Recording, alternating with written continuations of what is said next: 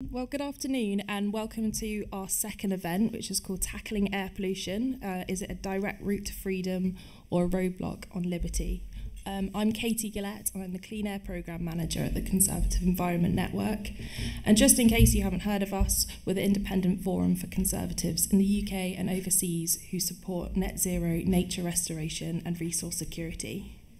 I'm just going to give you a quick background to this conversation and then we can get a hearing from the panellists.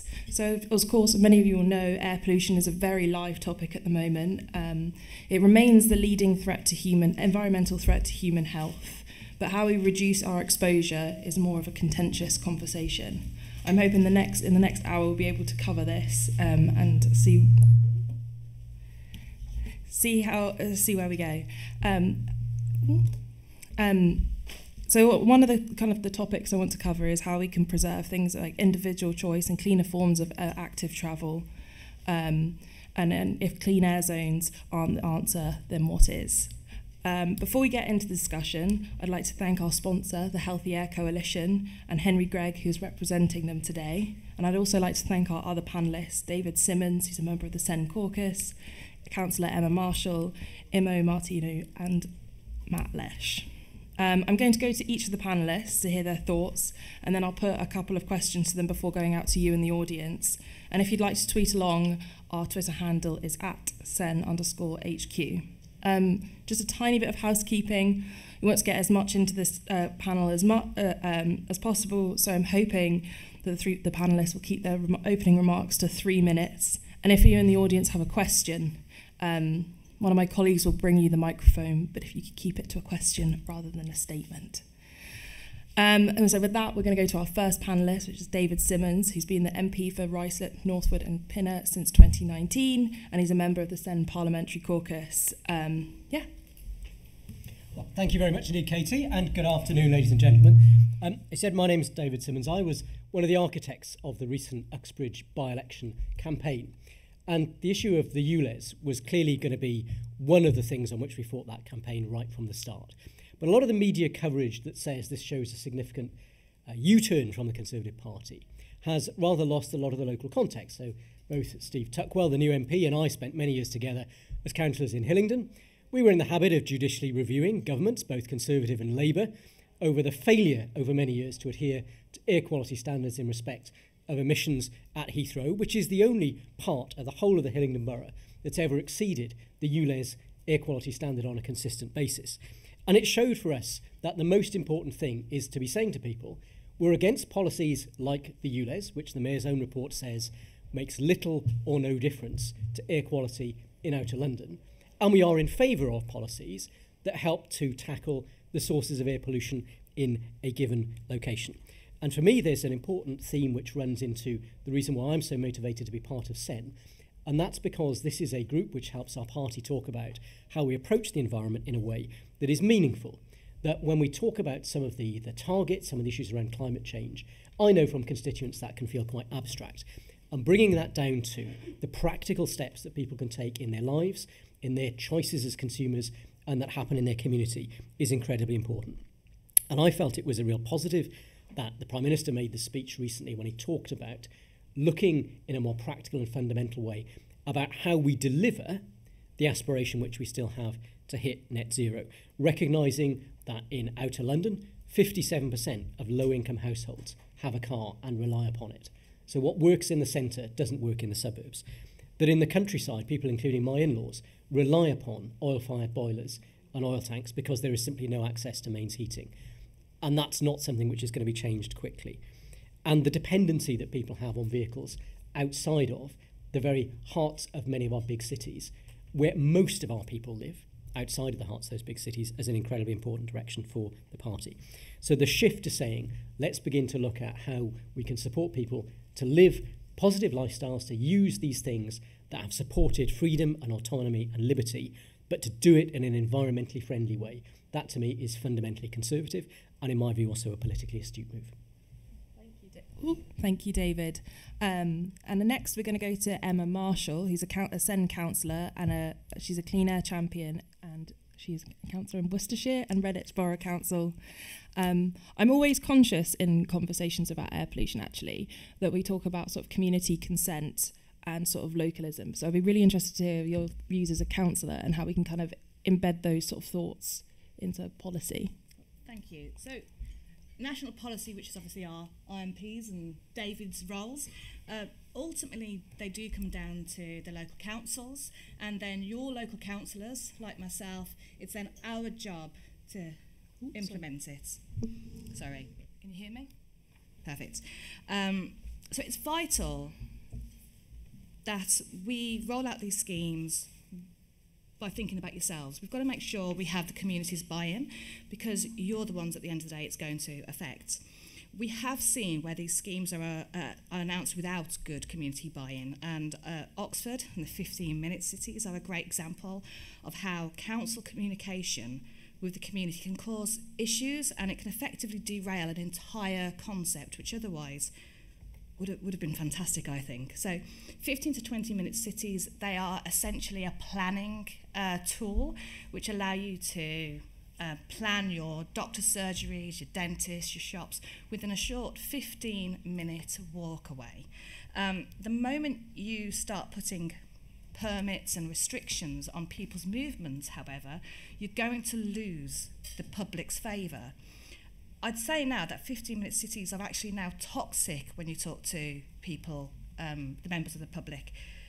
And I think it's a brave councillor who decides to try and talk about it and say, we're going to do this in our area now. So in Redditch, for example, we promoted having play parks within just a 15-minute walk, but because of the Oxford 15 minutes story which blew up, our residents were really suspicious about what we were trying to do. So if we are trying to ask people to now leave their cars behind, we must look at solutions which are reliable, efficient, affordable and safe. And I must say, based off that recent interview we saw, to say that residents in deprived areas don't drive is ridiculous.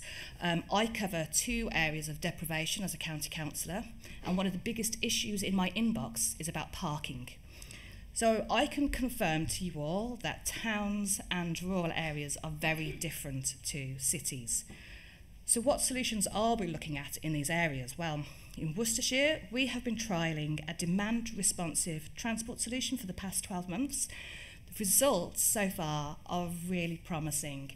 We've seen increase in passenger numbers in the area trialled, and actually we could probably put on another bus. We're oversubscribed. This has now led to us putting on our second trial in a very rural area, so we can see how this works in this space. So demand-responsive transport isn't anything new, but there have been vast improvements in technology, which now allows this to be a more viable solution. I'm really excited to see how trials progress, and then we will be able to discuss this much more.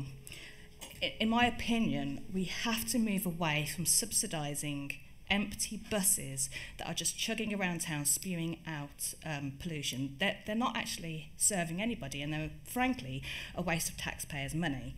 So I think that demand-responsive transport is one of the solutions we need to be looking at closely to how we solve the public transport issue.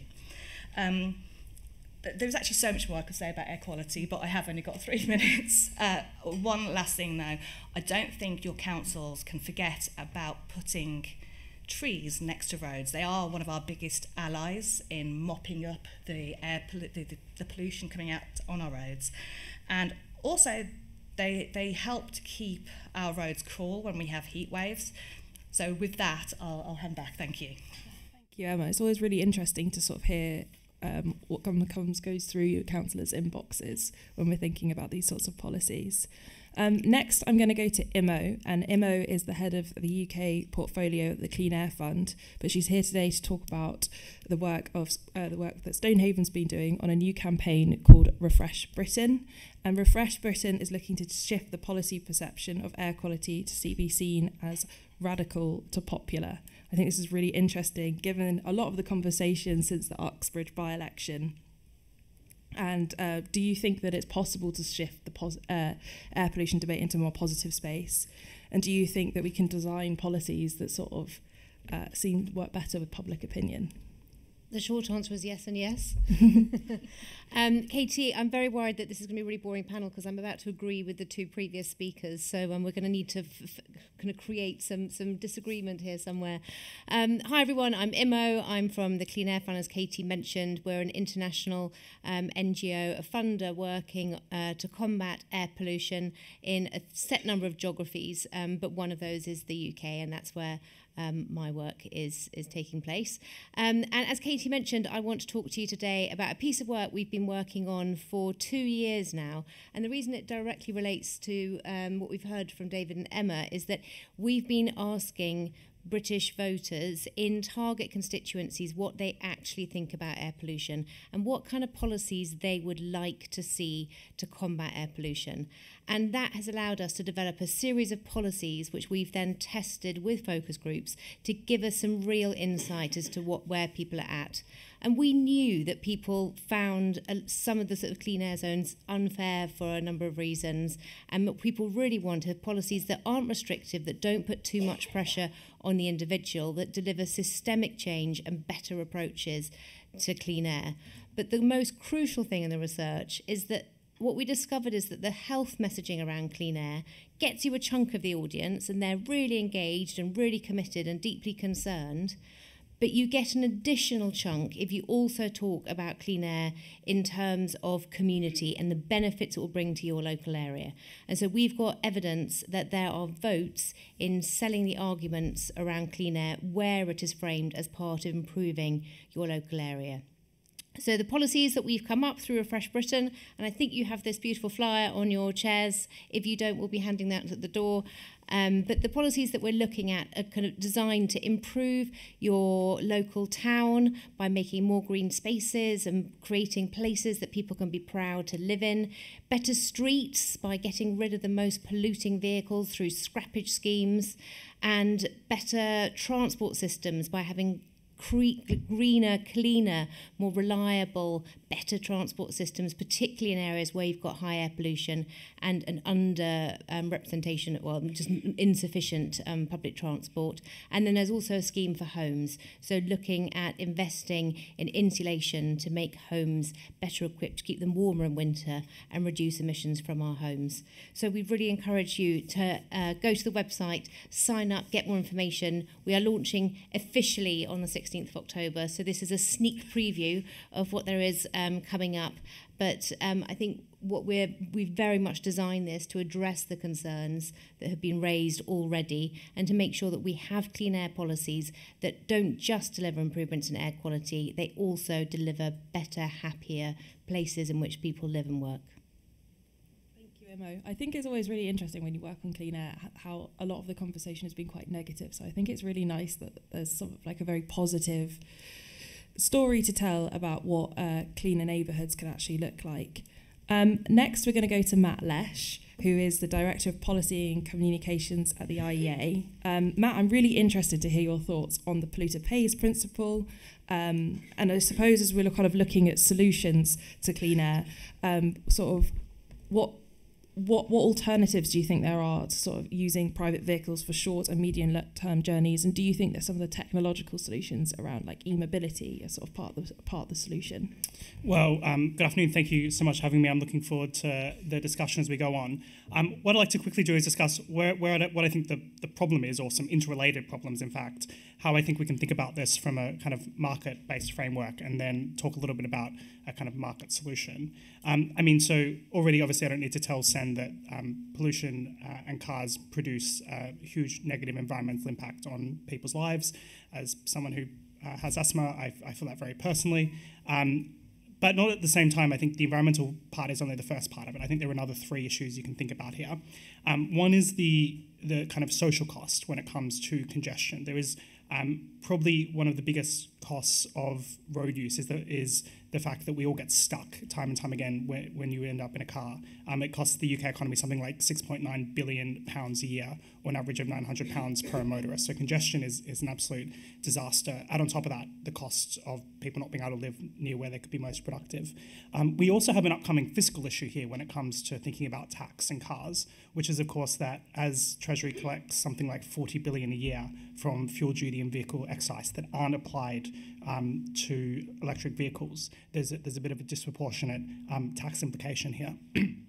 Finally, that we also know that there's a political issue here, which, shorthand for is the Uxbridge by-election here, but the practical truth that the vast majority of people use cars to drive to work, school, visit family, whatever else that may be. So how do we square all those different things off? Well, I like to think about these things through how we can most effectively unleash market forces to achieve our positive environmental lens or market environmentalist approach. In the first instance, as you've kind of hinted at, there is this question about innovation. It's the fact that cars are way more efficient than they were in the past. There's something like a car in motion today is probably polluting less than it would have been idling 50 years ago. And that's because of all sorts of extraordinary technological innovation. We also have things like e-bikes, we have e-scooters, which I'm personally a fan of, much lower emissions, electric vehicles as well, of course, that produce no emissions. So that's the first instance of it, which is enable markets to function efficiently, let people ride e-scooters if they want to, don't continue banning them because of historical laws.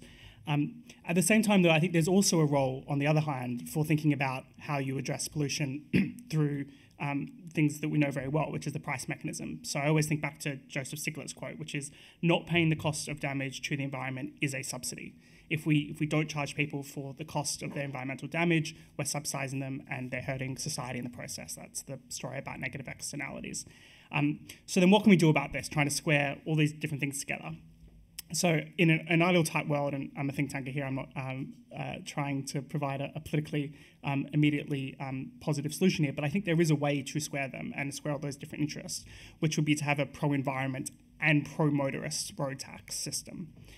You could have a road tax system that charges people not a flat rate like ULEZ, which often punishes people who aren't making much of an environmental impact, as has been said. But you could do something more proportionate to the amount of environmental contribution, their contribution to congestion, and therefore it could be cheaper at some times of the day, more expensive other times of the day, to deal with that. Also proportionate to their CO2 and local air pollution cost. This could be proven an extremely effective way to basically speed up our roads, make our roads far more efficient in that respect. It could be combined with some other pro-motorist policies, maybe reducing the frequency of MOTs for newer cars. Something that is probably going to have to be done in some form sooner or later because fuel tax money is disappearing. It shouldn't be an additional tax. It shouldn't be the perception issue and the truth issue with ULEZ is it's stinging motorists with a new tax for little environmental gain. What we need to do is a kind of replacement tax for fuel duty, and ideally that would be a road pricing system that takes account of all these things. It could also be a story about levelling up because inevitably road taxes would be less because there's less congestion in outside of London and the southeast, so the proportionality would be much better. It would also ensure that people who have electric vehicles are paying a greater contribution of the cost of their use of the road and the road maintenance costs from electric vehicles, which they don't currently pay to the same extent if you're not paying fuel duty. So there's a whole bunch of, I think, pro-motorists, kind of conservative, pro-environment ways to think about an alternative system of dealing with both congestion and pollution. Thank you. That's really interesting. I know that the road pricing stuff is like a really interesting thing coming up, but I always think it's good to remember just how much congestion sort of costs, not just in time but in money as well, which I think is a really good thing to talk about. So we'll come back to that. And finally, I thought we'd go to Gregg, who's the Director of External Affairs at Asthma and Lung UK. I think for me, as I learn more about air pollution, one of the things that sort of surprises me is about where you find hotspots and what's causing them. So what do you think of the last while have been the best policies sort of bring our air pollution exposure down? Sure, thank you, Caitie. So for those who don't know, Asthma and Lung UK, we're the UK's lung charity. We represent the 1 in 5 people who will get a lung condition in their lifetime. But we also host the Secretariat of the Healthy Air Coalition that brings together 20 health, environment and transport organisations to campaign for clean air. I'll get onto your question in a sec, but just to talk about some of the health impacts of air pollution, we know that it contributes to 43,000 deaths. And in fact, it really creates misery for people who have lung conditions in many cases. 60% of the people that we hear from who have lung conditions say air pollution makes them breathless. 43% says it can trigger exacerbations which end in hospitalisation and can in extreme circumstances end in death. But it also has a real impact on children as well, because their lungs are forming. And it can also, there's also increasing evidence that it can impact on unborn children as well. In fact, the 10% poorest in society are 7 times more likely to die from a lung condition. So it's having a real impact on people across the country. And in terms of hotspots, actually it's not just densely populated cities. There's 16 areas in the UK that had an illegal level of nitrogen dioxide in 2019, and when you're looking at some of the hotspots for air pollution, Manchester is one where we are now, but also places like Dorset, Essex, Norwich, so places that you might not expect. And in terms of what works, I mean, there's a range of different contributors to air pollution, but 62% of the harmful emissions are from road transport. So that's one of the major focuses. We do look at agriculture and heavy industry as well in the Healthy Air Coalition, but we're looking at what can we do to really reduce those emissions from road transport. So, for example, the clean air zones in Glasgow, Bath, Bristol, Bradford and London. Bradford earlier this week announced there was some statistics released that showed that their air pollution was the lowest since record began as a result of their clean air zone. So it is having an impact, but we do recognise that actually you need a whole range of policies. You need to invest in transport, as Imo has said. You need to make it easier for people to switch where they can. But we want to see the government really funding cleaner transport solutions to really make it a viable proposition for people. And I guess I would just end with this challenge that the problem with air pollution in terms of getting people on board is that they can't always see it. But if you were getting a glass of water from your tap and you knew that there are pollutants in there that you couldn't see and they were going to make you ill, would people accept that? I don't think they would. So if they don't accept it for a glass of water, why would they accept breathing it in when they walk down the street? And I think that's why we need to work together to make the air cleaner and make sure that everyone can breathe more easily. Oh, that's a really, really interesting analogy, actually. I think I'll go to some questions. I'll pose a couple of questions, so then if you in the audience want to get some ready while we hear the answers for the first couple. I think one of the things that kind of stood out to me was on messaging, particularly around following the ULEZ expansion. You know, a lot of it is like we all accept that congestion is bad for air quality. It's not very enjoyable to spend time sat in traffic. But do you think that this is all a messaging problem, or do you think that what sort of things do you think we could do to take the political heat out of the topic? I think I'll go to you first, David.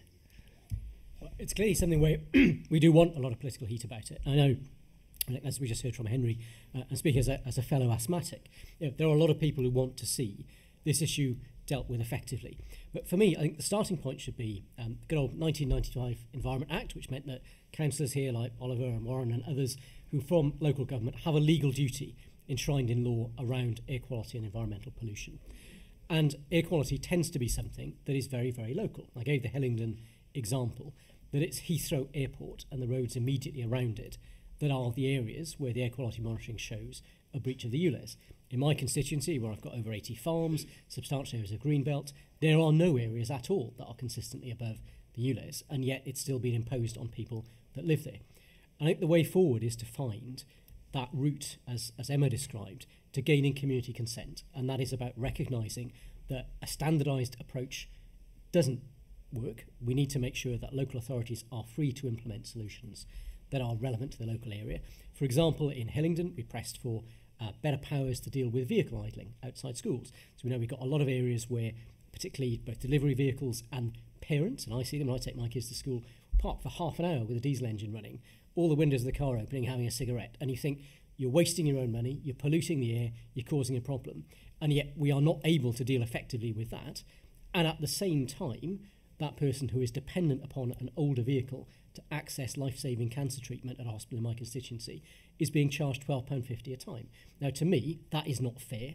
And I think most voters look at it and say, this is not fair. And not only is it not fair, it's not reducing air pollution effectively either. And that's where the things like, firstly, the incredible work that's been done across the transport industry to decarbonise and depollute our transport networks, which has got much, much better over the last few decades, and the kinds of things that Emma described around tree planting, around greening areas to act as effective sponges to soak up some of that air pollution that we see.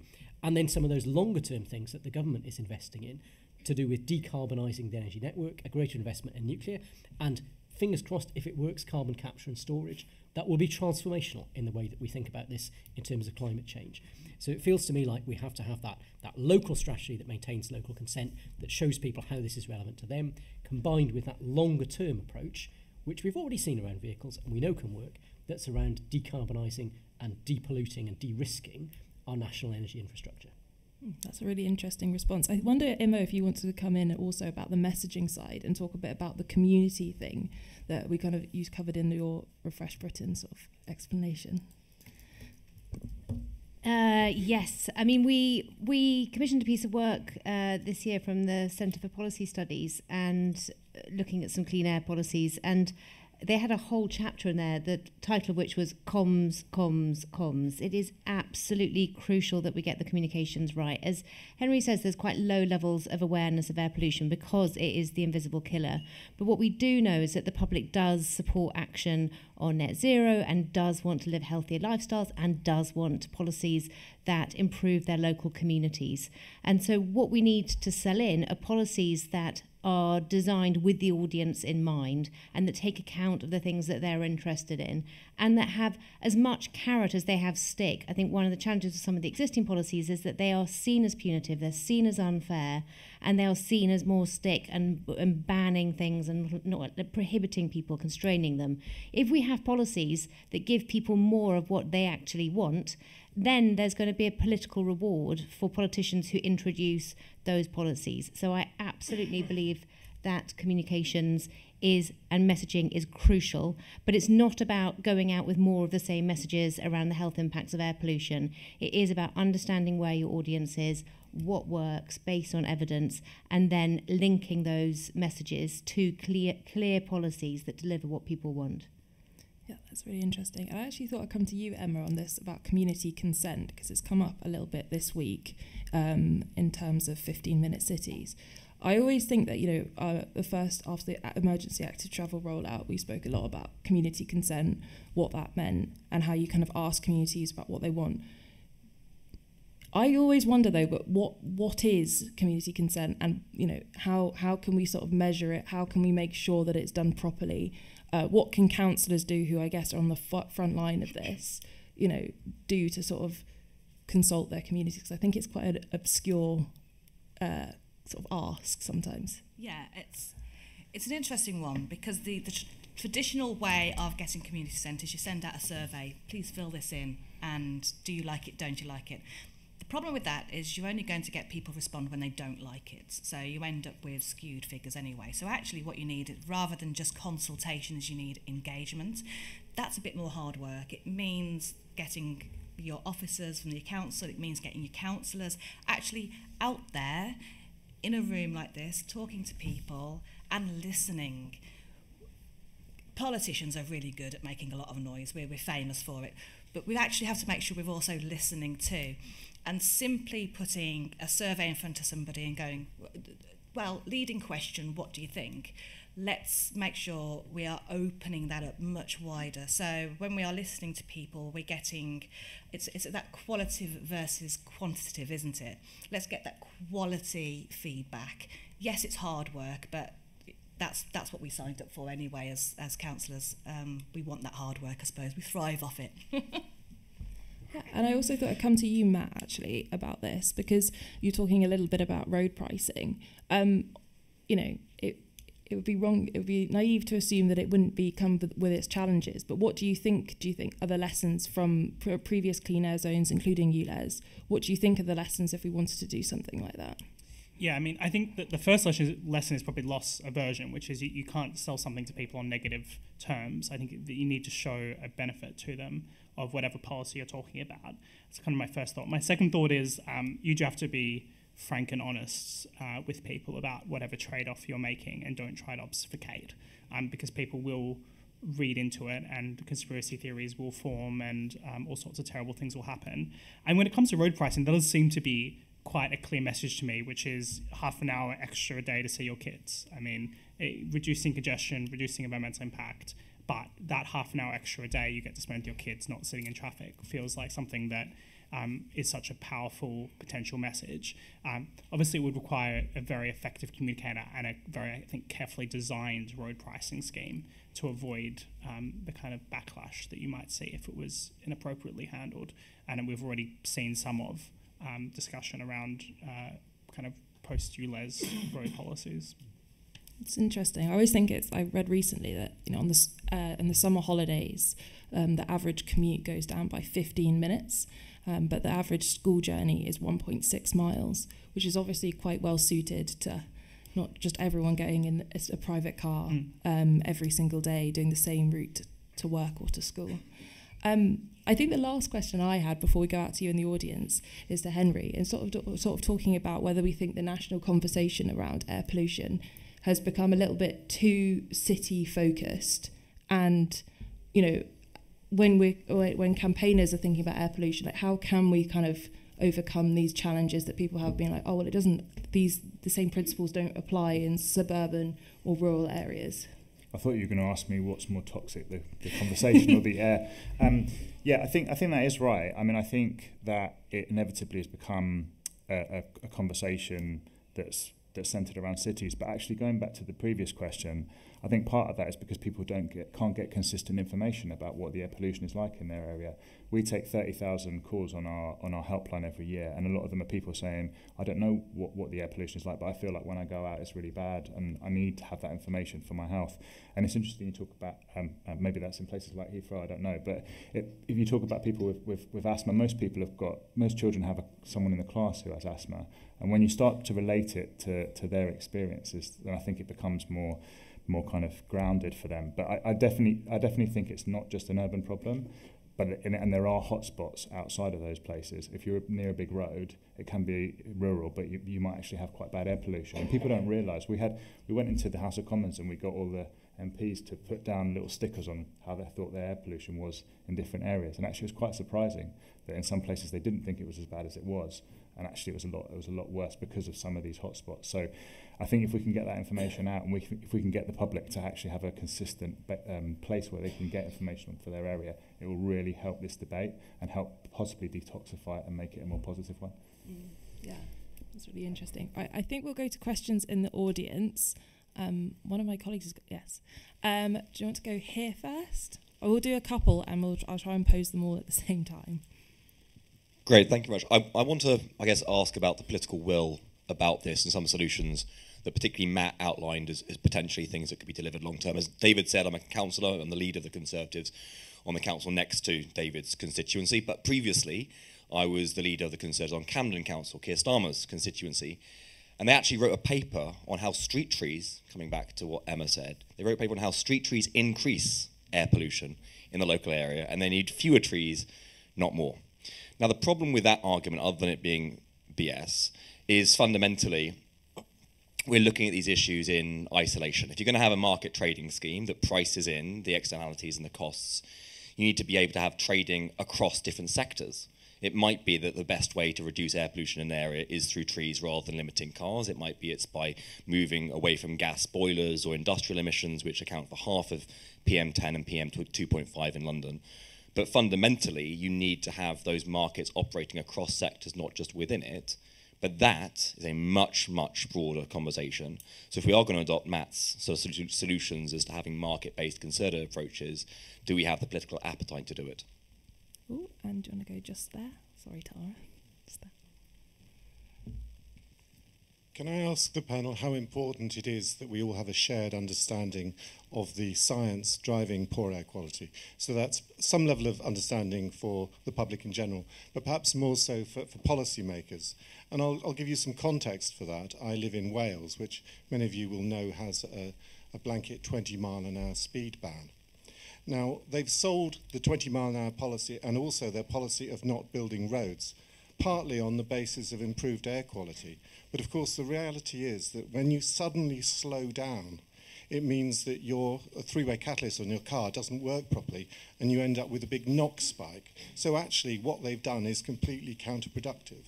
Likewise, their policy of not building new roads has led to increased congestion.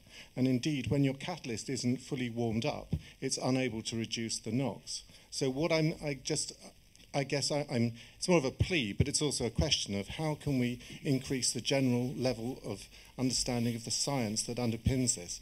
If you take examples of particulates as well, and I think the previous speaker also indicated that, traffic actually can be quite a small fraction of PM10s. I live rurally, and solid wood burners are a massive contribution towards poor air quality.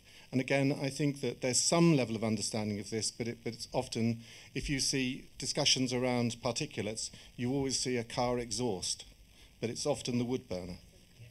Yeah. And one last one just there. Sorry. Thank you. Thank you. Excuse me.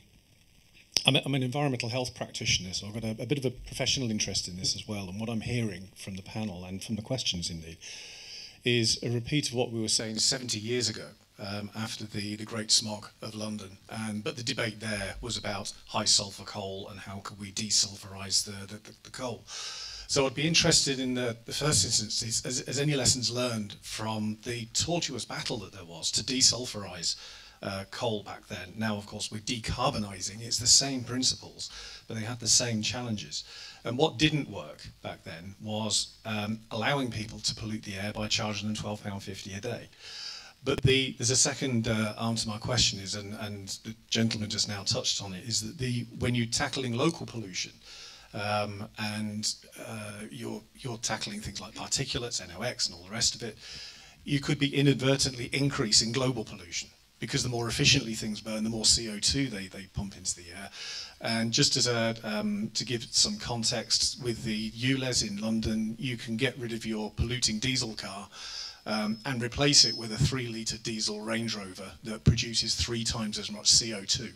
So it's just those thoughts. Have the lessons been learned from 1953? And do we also consider global pollution as impacted by local pollution? Thank you. I'm going to go to David about the political will question, and are we looking at solutions in isolation? So, a really good question, Oliver, and I think that last point was really helpful in this as well. I think partly the political will is about implementing the policies, right? More importantly, there needs to be the political will to understand the problem correctly in the first place. And we know, for example, on carbon, that is a global issue. And since 1990, we've seen a 68% per capita reduction in carbon emissions for people in the UK. So we have massively decarbonised our economy and our lifestyles in this country. Over that same period, the United States has remained flat in per capita carbon emissions, and China's increased something like 500%. Now, the issue that then throws up is that probably what we've done is we've stopped doing those carbon emitting things here in the UK, and they're now being done in China or the US or somewhere else. So the global effect has not been a reduction in carbon emissions, even though the UK's done an amazing job. So I think firstly, we've got to get our heads around how we do those things in partnership with other people. And then we move on to that question, is there the political will to understand the local point? I think sulphur, really good example. I grew up in the South Wales valleys. The coal board used to give everybody a bag of free coal to heat their homes with. The desulfurisation really helped to reduce smog and lung disease at a very localised level. And we need a similar kind of debate around things like transport in London, where I'm a Member of Parliament. There are more particulates in the air on the tube than there are at street level. And yet we're having a ULEZ at street level, and we're not doing anything effective about what's happening underground.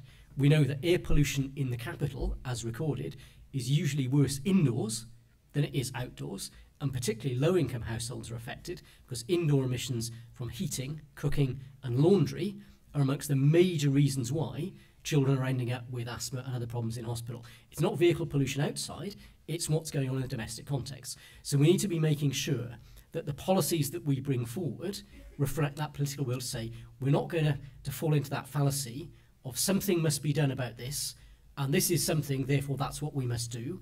We must be implementing things that actually make the difference. And it's been really telling for me. My local air quality monitoring station is a place called South Ruislip.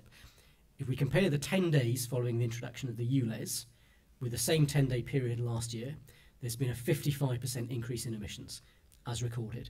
So I can't even look people in the eye and say, I know you don't like paying it, but this has actually made your air quality better because your air quality has got worse since the ULEZ was implemented. That's a really interesting thing. I think I'm going to go to the third question about lessons learned from the 1952 smog and what didn't work. I'm going to go to you, Henry, on this. Yeah, sure. So, I mean, I'll pick up both those questions, actually. I think when I was talking about the invisible nature of the current air pollution, one of the things about the Great Smog was that people could actually see it, and you used to build up, on your windowsills or whatever, so it was really visible, and that's something we don't have at the moment, which makes it that much harder to sell. But I think it is worth looking at these things in the round. Driving slowly is not a replacement for actually getting onto cleaner modes of transport. And equally, if you take something like wood burning, it's actually the fastest growing contributor. But I think you've got to be careful with how you address something. I mean, even more so, I would say, than some of the car policies, and try and work with the community to explain the dangers of wood burning and the impacts. Because actually, the biggest impact in wood burning is the people in the home themselves. In a similar way to what you were saying about indoor air pollution. So I think it is really important to not just focus on individual bits, which might have a counterproductive impact elsewhere, but you've got to look at it in the round and try and do as much as you can across the whole piece, indoor and outdoor, to reduce the pollutants. And I'm going to pose the second question, but thirdly, to Imo on the shared. Do we need a better shared understanding of air pollution problem, or do we just need a better sort of shared understanding of the solutions? I think you can guess what my answer is going to be. I mean, you need some public understanding because we do need to raise demand for action on air pollution, but we don't need every member of the public to have a PhD in air pollution. I've been working on air pollution now for 4 years, and it is incredibly complicated as a subject. There are multiple different pollutants. They interact with each other. They form further pollutants. If one pollutant goes up, it reduces other pollutants, and vice versa. It's so complicated, the science around it. The scientists are arguing about it day in, day out. I mean, the basic facts are understood. Don't worry, I'm not just saying that there's uncertainty about the health impacts of air pollution. But so I think there's a limit to how much the public needs to be fully kind of over the detail of air pollution. I think what is really important is that people understand the benefits of having cleaner air, and that those benefits are sold in ways that are meaningful to the audience. So you don't focus just on things that are, obviously there can be health benefits, but a lot of the public don't wake up in the morning and worry about the health impacts of air pollution. But they do think, I would like my park to be nicer, and I would like my home to be warmer, and I'd like my bills to be lower, and I would like my streets to be less congested and cleaner. And if we can link air pollution to those concerns and deliver policies that make their local areas better and also improve air quality, then we're on to a winner. I'm going to go to some more questions in the audience. I'm going to go for the gentleman in the green suit just there. Thanks. Thanks. Richard Cllr, Leader, Wiltshire Council. I wanted to ask about the sort of collective impact here. In Wiltshire, almost all of my exceedance zones are now below exceedance target. That's simply because cars have got more efficient. There's nothing we can actually do to stop, to deal with them because of the nature of those zones. However, the one that's bucked the trend is in Westbury, which has been caused by the Bath Clean Air Zone, which has stopped heavy lorries going across Cleveland Bridge, mostly due to weight. They haven't stopped diesel pollution vehicles at all. They haven't charged them at all. But we are seeing an uplift in Westbury, which is heavily canyoned, and, to be blunt, a much more poorer community than affluent Bath, which is moving its problem out. DFT basically say nothing we can do. National Highways say it's a trunk road, and because we haven't got the legal compulsion to act, because it's not at the high levels Bath had yet, hope it doesn't get there, we can't act. You've had the same with ULEZ about the impact, the unintended consequences. How do we make this something that is going to actually work across the board, rather than something that is setting communities against each other and winding people up? Thank you. And another question. There's a lady just here.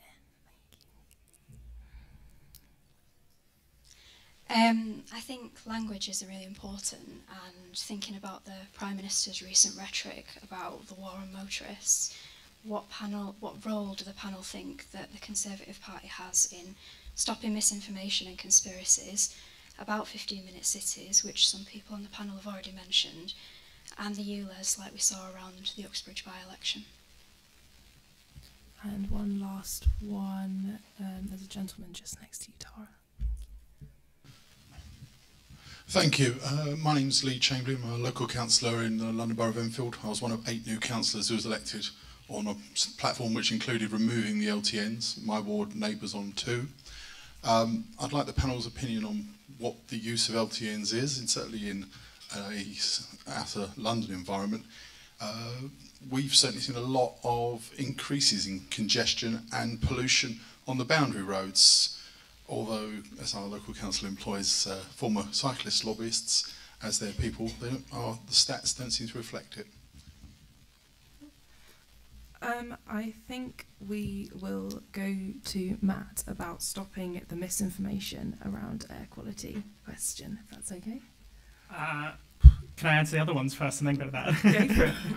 I mean, it's more, I think the link between the first question and the third question is the kind of like inconsistent application of various environmental policies for relatively minor benefits. I mean, the solution to that indeed is a road pricing system that consistently prices everything, rather than saying you can't do this here and you can't do that there, and then it pushes things into other places. If you had a more consistent system of taking into account people's both congestion and environmental cost, you wouldn't end up with things like 15-minute cities or LTNs or ULEZ or any of these kind of like fiddly policies that seem to have so many inconsistencies and unintended consequences. Which then kind of links to the other question, which is, accepting that like a lot of these other policies, it's politically very challenging. So what can you do about dealing with the misinformation around it? I mean, to some extent, there are going to be conspiracy theorists, and there are going to be people who oppose these policies, and you're not going to be able to do anything about the particularly crazy end of things. I think in the more reasonable end, it goes back to that point I was making earlier, which is admit the trade-offs and admit don't try to fool people with just purely positive rhetoric at times. I think sometimes you just need to be honest with people if there are costs involved with a policy, what those costs are. And then you're less likely to get people being like, they're hiding the cost from me, which is then what drives the conspiracies. That's really interesting. I'm going to go to you, Emma, about the use of LTNs and traffic and impacts on traffic. And I think that one of the things that Matt said was talking about admitting the trade-offs. What role do you think LTNs have in communities and stuff like that? Well, low traffic neighbourhoods, basically you're not really addressing the problem. What you're doing is just shifting it from one street to the other, which could cause more of an issue actually, because you've now got back-to-back traffic. So you end up with inequalities. One area is got beautiful clean air and the other one hasn't. The problem with air though is it doesn't know not to move.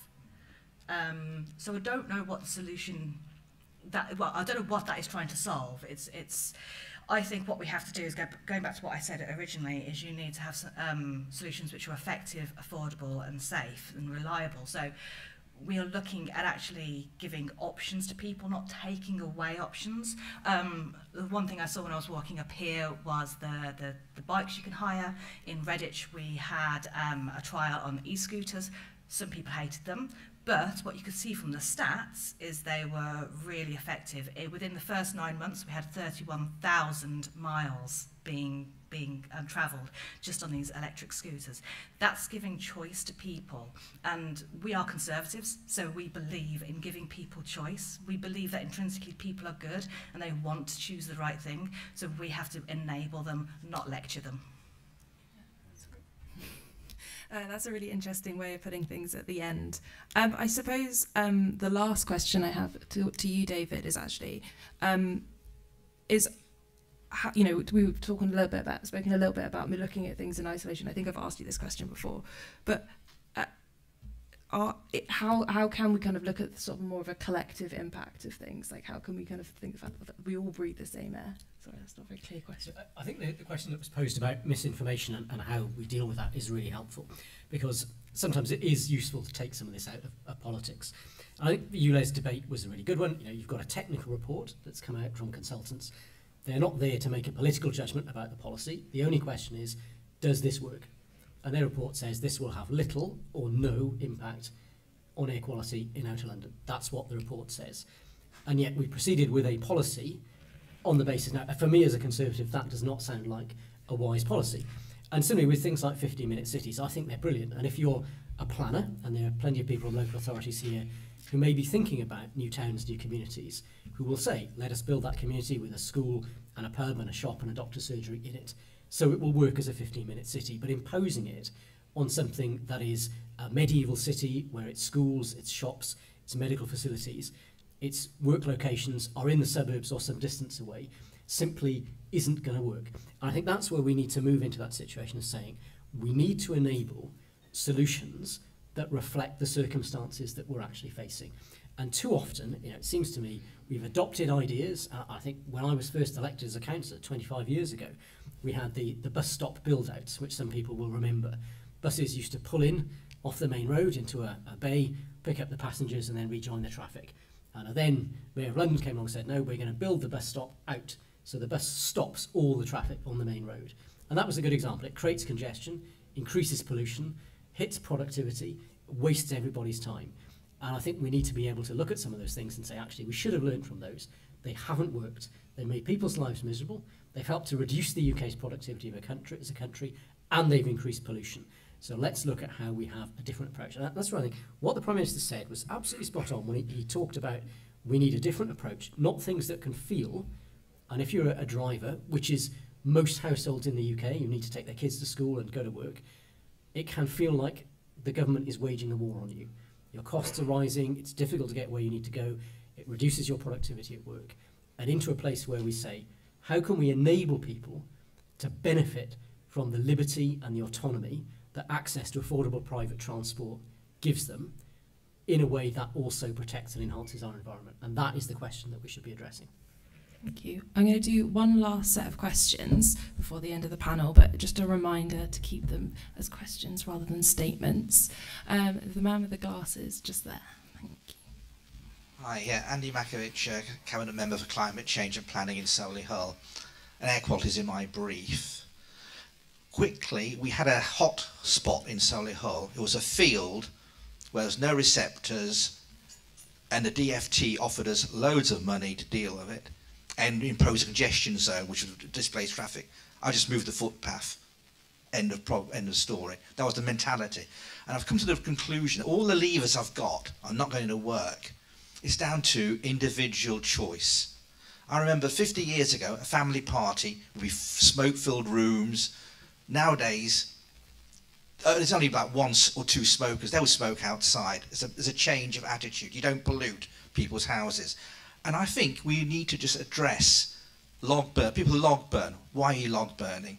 Why are you idling outside a school? Why aren't you walking? And we need to call out people and say, actually, you're bad. You're hurting people. And that's the thing.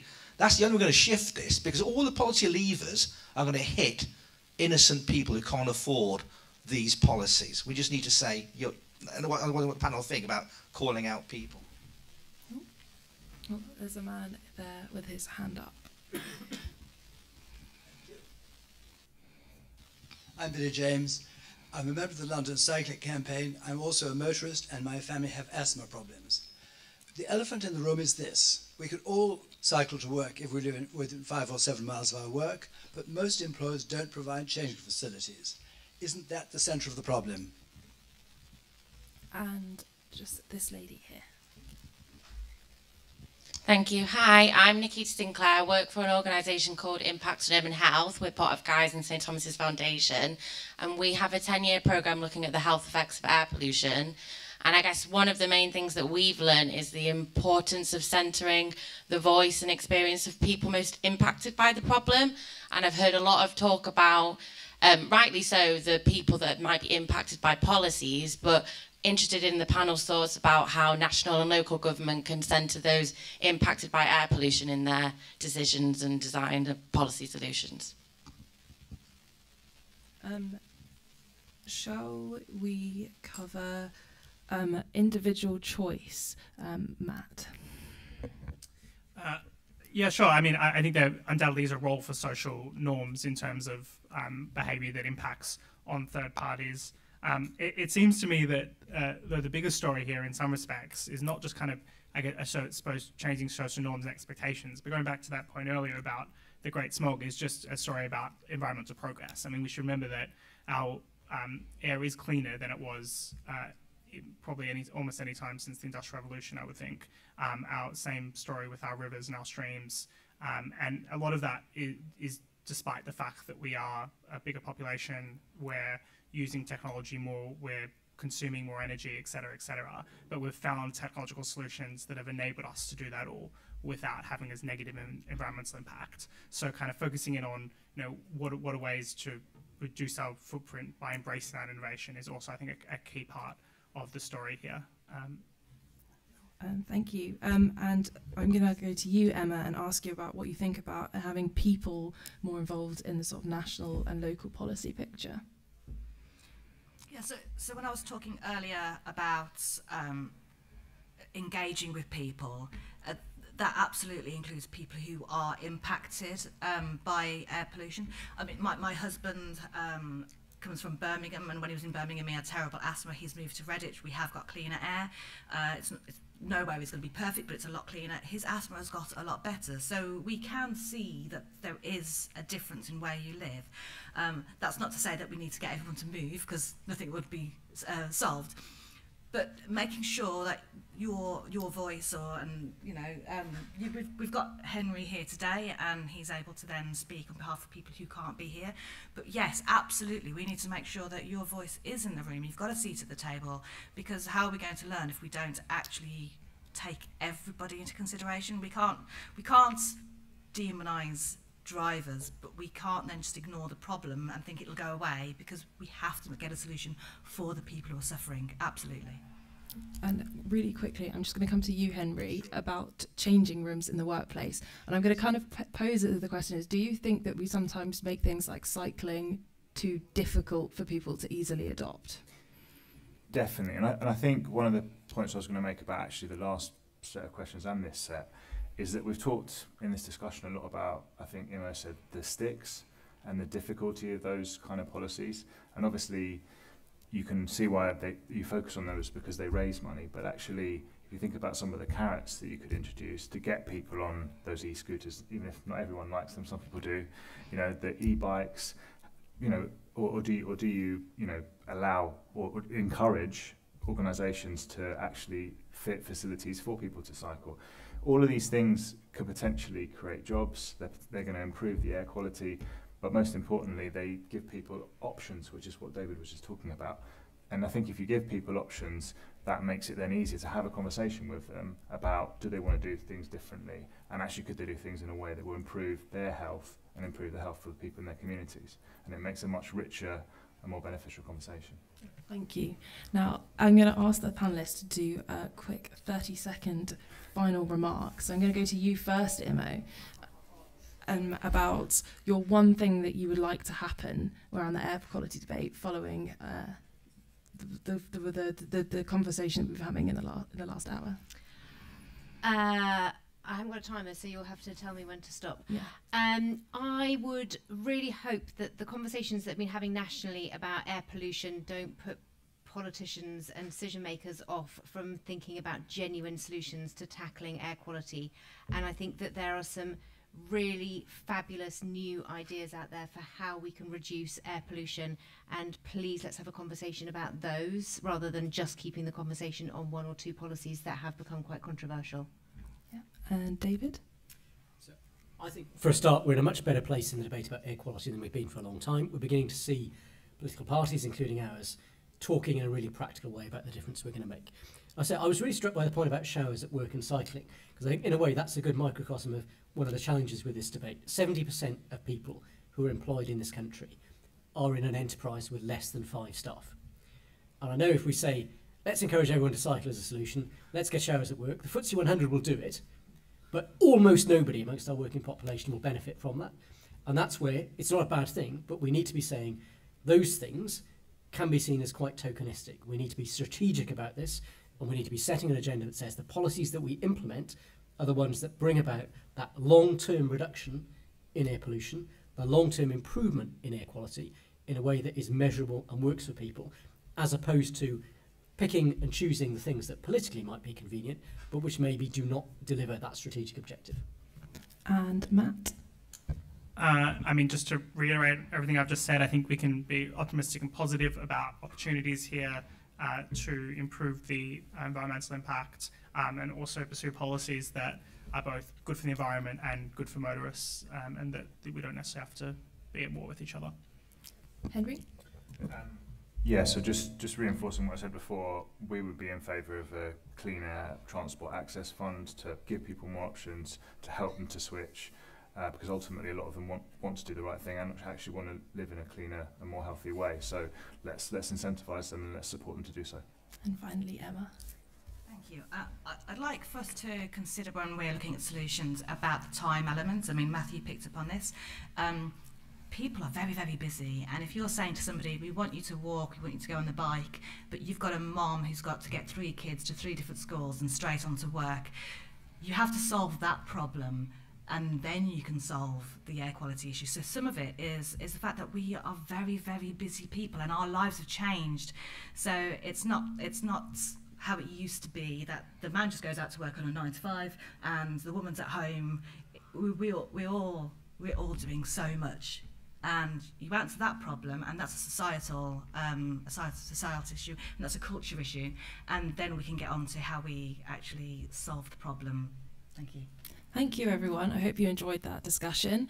I should point out that the SEN has a stand in the exhibition zone. We can hear more about all of our campaigns. We've got an exciting programme of lots of other events as well, but we're running a wildflower campaign today. So if you pop over to the SEN stand, you can hear more about that too. And thank you very much for coming.